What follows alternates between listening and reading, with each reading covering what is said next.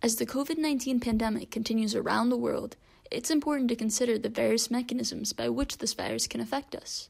Like any other virus, the coronavirus infects the body by entering healthy cells to use them as a host for genome replication. It specifically uses the ACE2 receptor protein found on cells, especially epithelial cells in the respiratory tract. This allows it easy access to the respiratory tract lining and, most abundantly, the type 2 alveolar cells of the lungs. Since it's a respiratory disease, the usual symptoms observed from coronavirus, aside from fever and aches, include sore throat, cough, shortness of breath, and respiratory distress. Emerging studies, however, point to the presence of neurological symptoms as well in over 1/3 of coronavirus patients. Patients of various levels of coronavirus exhibit these neurological symptoms. Effects seen in milder cases, and especially in young people, include headaches, dizziness, brain inflammation, and strokes. These particular symptoms have primarily been observed to be the outcome of robust immune responses that inadvertently result in the targeting of nerve cells. This can produce the unintentional inflammation or death of neurons. For example, Guillain-Barré syndrome, a neurological disorder that causes neurons to mistakenly be attacked by the immune system, has been associated with coronavirus and can result in neuronal death, as well as side effects such as pain and neural inflammation, which cause some of the other symptoms mentioned. In more severe cases of coronavirus, neurological symptoms are more common, with anywhere from 46 to 84% of patients in such cases exhibiting them.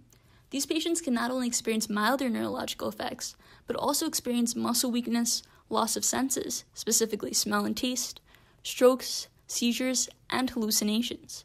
These symptoms are usually transient, but some patients have experienced symptoms such as disorientation, inattention, and movement disorders that persist even after coronavirus treatment and recovery.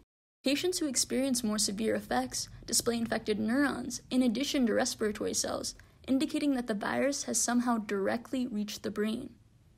The brain also contains the ACE2 receptor that the coronavirus targets, but what isn't completely clear is how the virus travels from the cells in the respiratory tract to those in the brain.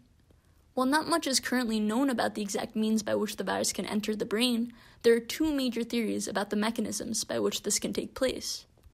The first explanation is through the nose. Since the olfactory nerve is the only cranial nerve exposed to the outside world, the associated neurons might act as carriers for the virus. Infection of the olfactory neurons in the nose might actually serve as a connector that enables the coronavirus to spread directly from the respiratory tract to the brain.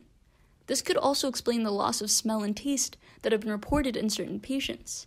And from the method of nasal swabbing used to test for the virus, we do know that the virus is somehow housed in the nose. The second explanation is that the virus could also spread through the blood to reach the brain. The ACE2 receptor that the coronavirus targets can also be found on endothelial cells lining the blood vessels. Thus, the virus may be able to travel through the blood to reach and cross the blood-brain barrier to arrive at the brain. These two proposed mechanisms, in addition to the effects of a robust immune system response, can lead to the neurological symptoms, both milder and more severe, that have emerged among many coronavirus patients. As a result of all three of these factors, coronavirus may be one of the most blood-clotting disorders ever seen. In fact, according to a professor at Hofstra Medical School, the risk of blood clots is anywhere from about 3 to 6-fold more than we're used to seeing.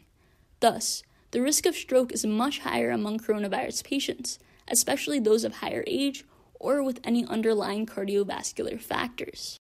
A number of organizations are continuing to work toward aiding those affected by COVID-19. Consider checking out or contributing to any of these causes that you may be interested in, whether it's donating toward coronavirus research or relief, or using and sharing important hotlines and free mental health testing resources during these trying times.